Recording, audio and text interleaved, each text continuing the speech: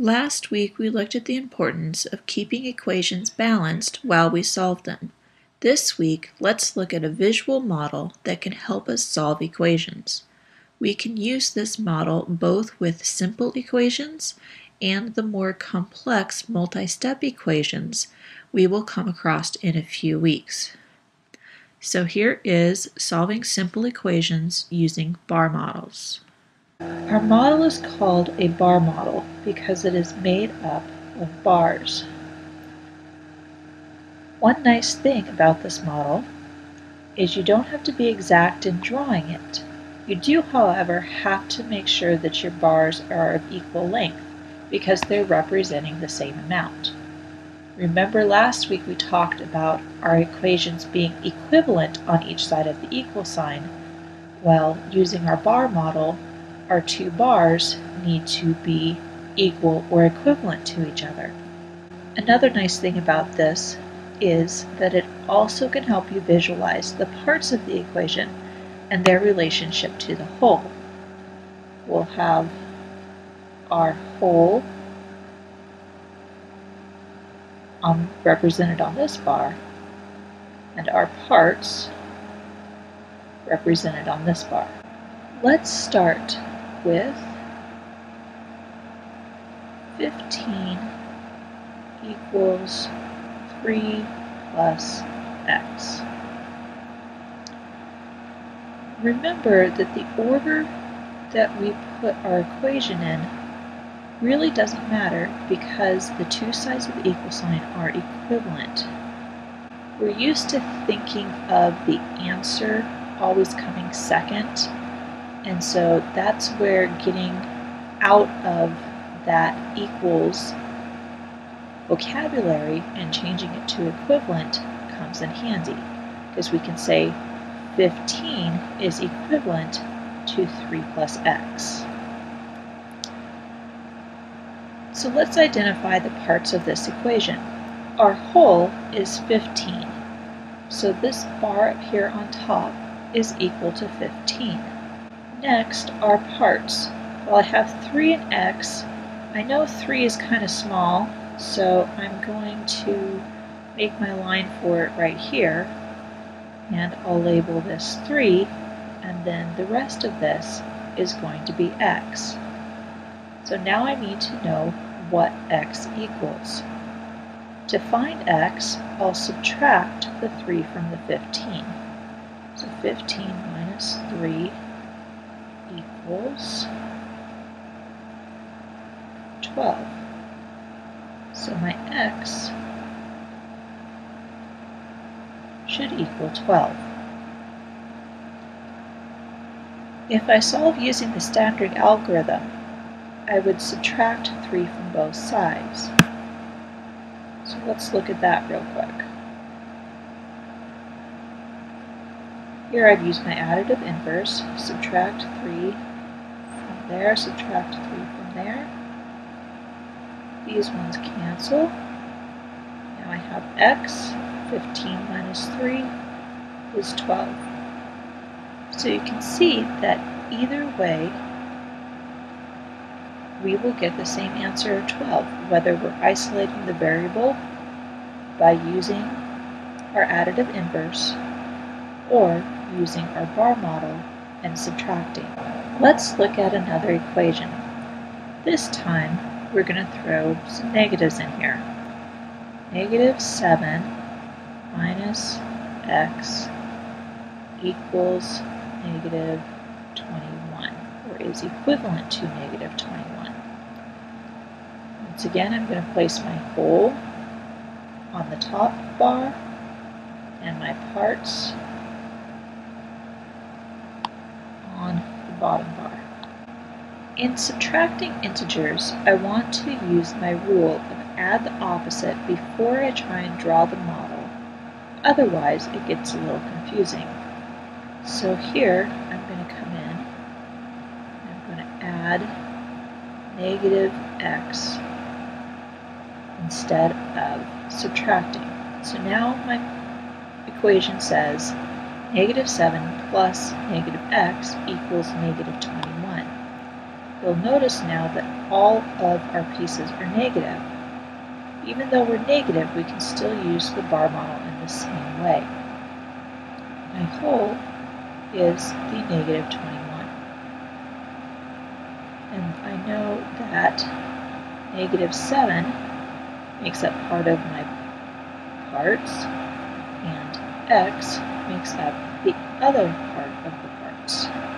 Once again, I'm going to use subtraction to help me find this.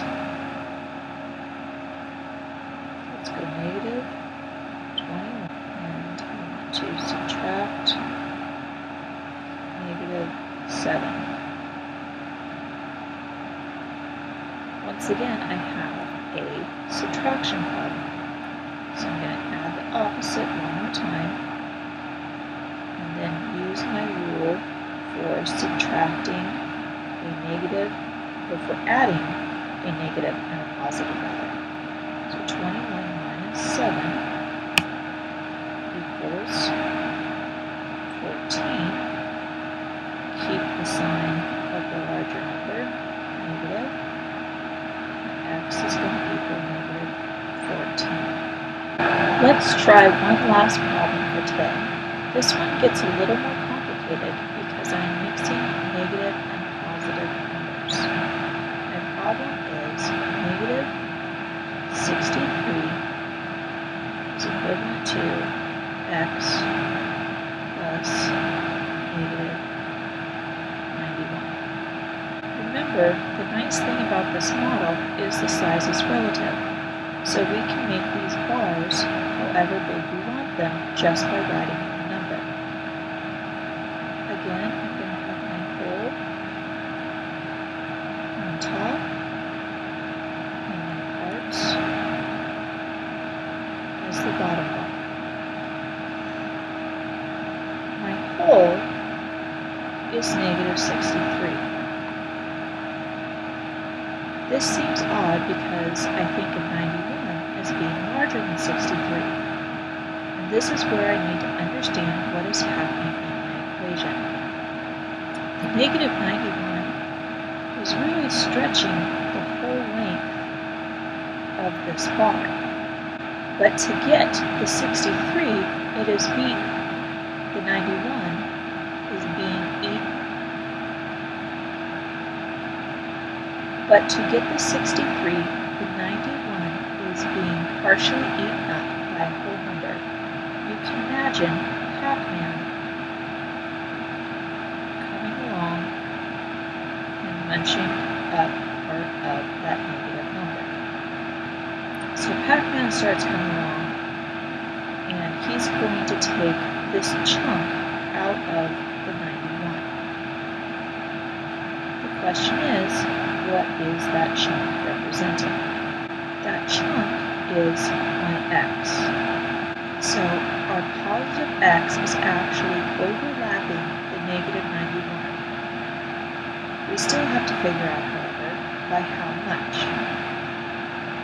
In this case, Pac-Man has taken 28 bytes out of the 91 and replaced them with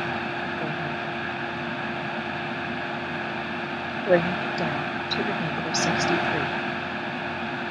Let's look at the algorithm to compare. Negative 63 equals x plus negative 91. First thing we need to do here is use our additive inverse to remove that negative 91 and keep our equation balanced. Because this, even though this is an addition problem and we are adding, we subtract to get rid of something, we can look at this negative 91 and we can know, oh, that's really saying subtract. And so the opposite for the additive inverse is positive 91. I don't need to go through subtracting the negative in order to get to that positive. If I know my additive inverse, I can just use it. So I have 91 added to both sides. The 91 inside of the x cancels out, leaving me with just x. Now I have to take care of this negative 63 plus 91. When I have a negative and a positive, I'm going to take a larger number, subtract the small number. 91 minus 63 equals 28. Then keep the sign of the larger number. In this case, 91 is the larger number, which means that our answer is going to be positive. So x equals 28. This lesson was pretty short, but hopefully it gave you an idea of how you can visualize our equations. We will revisit bar models with multi-step equations. So for the meantime, if you are having trouble with the algorithm, try this model to help you see what the parts are for your equation. That's all for today, LHMS.